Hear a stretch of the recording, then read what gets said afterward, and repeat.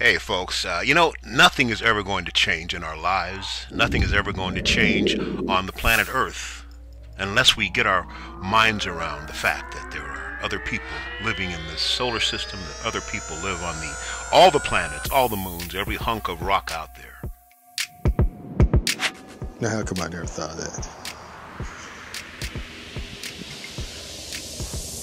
As you can clearly see, some pretty dirty toxic chemicals.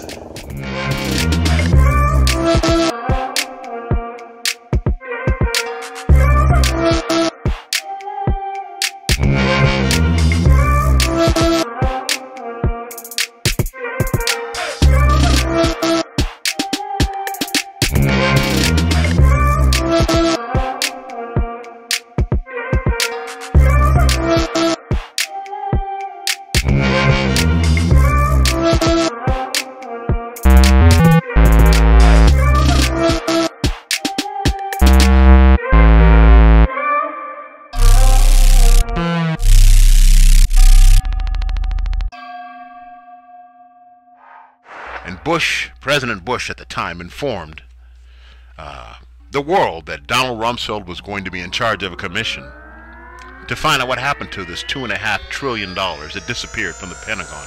The very next morning, folks, 9/11 occurred.